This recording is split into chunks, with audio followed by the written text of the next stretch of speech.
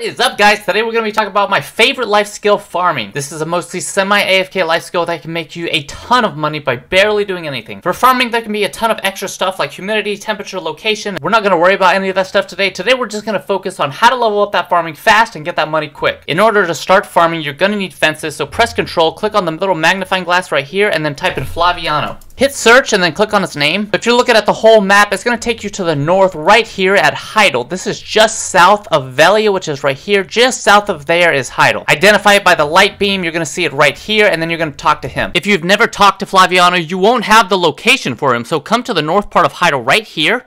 You're going to come past the first little exit right there. You're going to pass the stable keeper. You're going to pass the two little exits right there. Keep going south. You're going to go past the marketplace vendor right here. Keep going north up this little pathway right here underneath the little towels.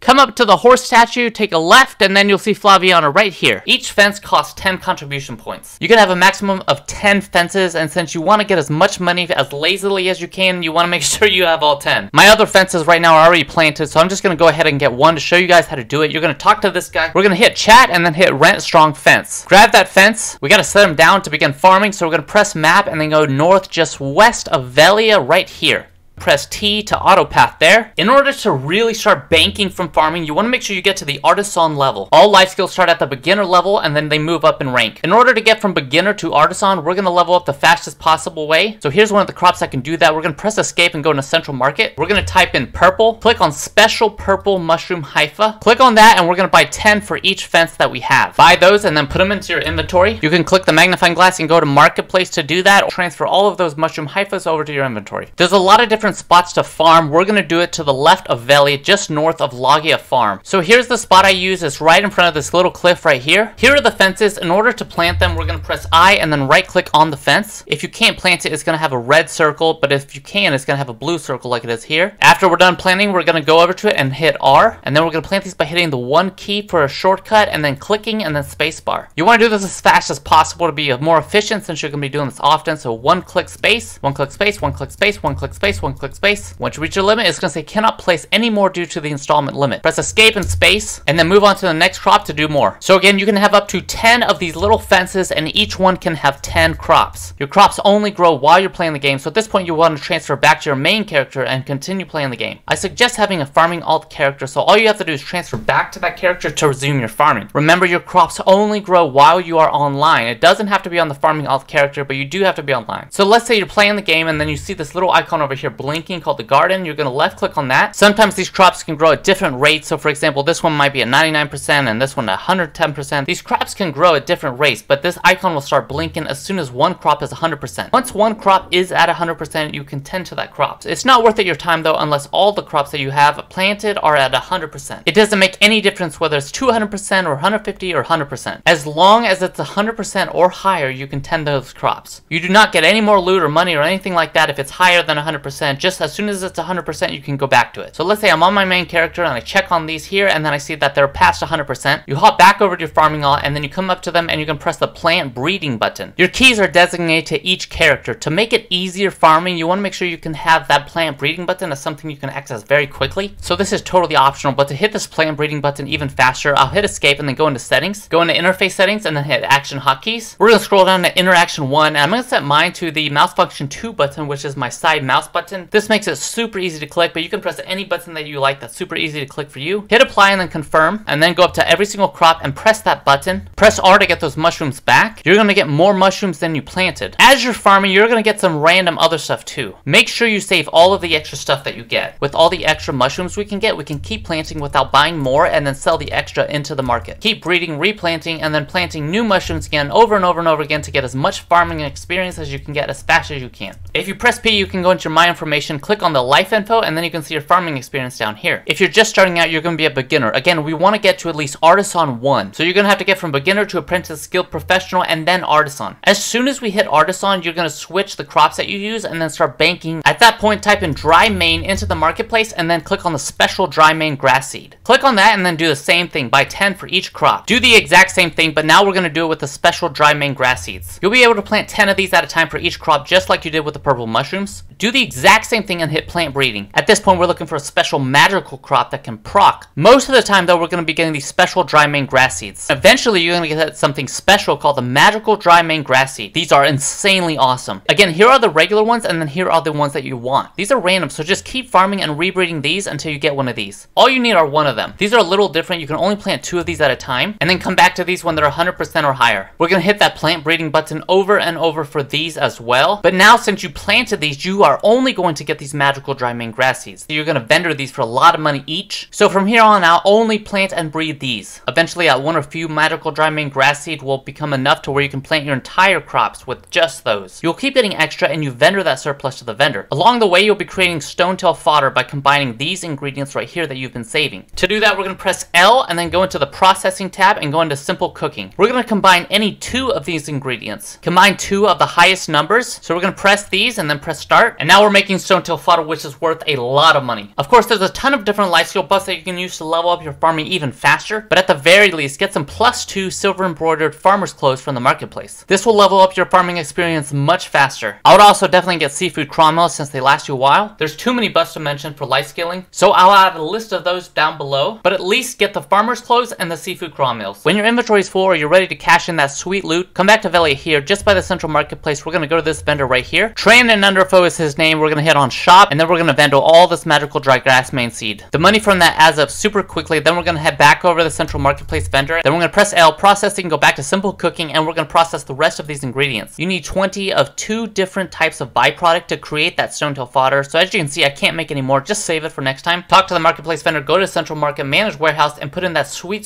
stone tail fodder. Go into sell, stone tail fodder, and then profit, baby. It only takes a couple minutes to tend your farm once or twice a day, and that's it. Once in a while, you'll see a mole's feed pop up in the item list. Make sure you collect those, and then watch out for the beam of light. You'll kill that mole right there, and then you'll get a spirit pouch of ferocious beast. This Lifeskill is insanely easy. Again, all you'll be doing is selling the magical dry main grass seeds to the vendor, processing some byproducts into stone tail fodder, and just tending to your crops once or twice a day. This is an awesome way to make some passive income, super easy to do, and it's actually pretty addicting and fun as well. Again, it will take a little bit before you can start seeing some major profit by getting to Artisan 1 first, but just be patient, keep farming, and you'll be making that money. Guys, thank you so much for checking out my videos today. I really appreciate it. Please smash that like button if you haven't already, and don't forget to subscribe. That would be awesome. Definitely go follow me at twitch.tv/itspragma. Let's hang out, and don't forget, farm harder, baby. Let's go.